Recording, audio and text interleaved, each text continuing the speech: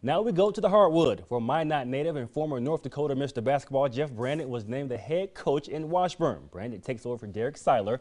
Before becoming head coach, Brandt served as the head coach for Solon. Last year, Brandt took the year off and focused on his role as the Washburn High School principal. Here's why he chose Washburn.